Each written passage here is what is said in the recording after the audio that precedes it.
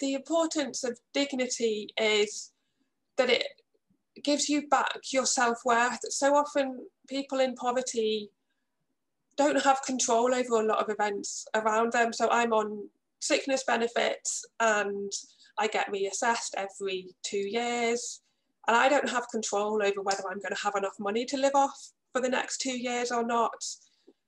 And people might be in private rental housing and they don't have control over whether the landlord will come and make repairs for them or not, or they're looking for work and they can't force an employer to offer them a job. They might just be getting repeated rejections. And a lot of these situations can be very demoralizing, and they can strip away your confidence in yourself and in your ability to change your future, because you quite often don't have a huge amount of ability to control your future.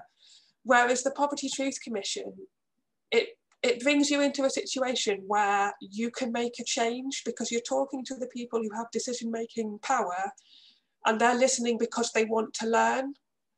And that gives you that power again that most people have over a substantial part of their life, where you can make a difference in your own life, but also in the lives of other people. So you know you're making a difference in the world, you're helping other people's lives to be better, which everyone wants to do. Humans are social creatures, we like to help one another out.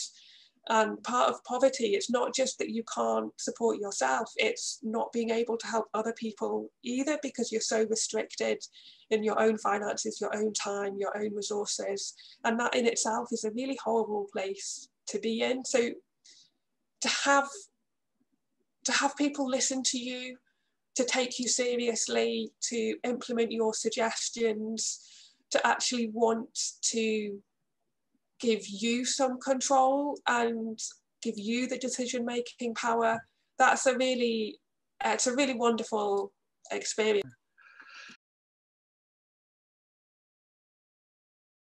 Remember the generosity of God and all that He has given, and to think about how the way you live your life can either bring glory to God or dishonor to God, and that actually part of how we worship God is how we live lives that display God's character to other people.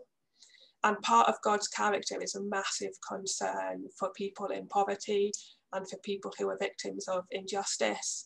And therefore, one of the things that Christians are called to do to worship God and to serve Him is to stand up for people in poverty, stand up against injustice, and to work for change so that poverty can be eradicated.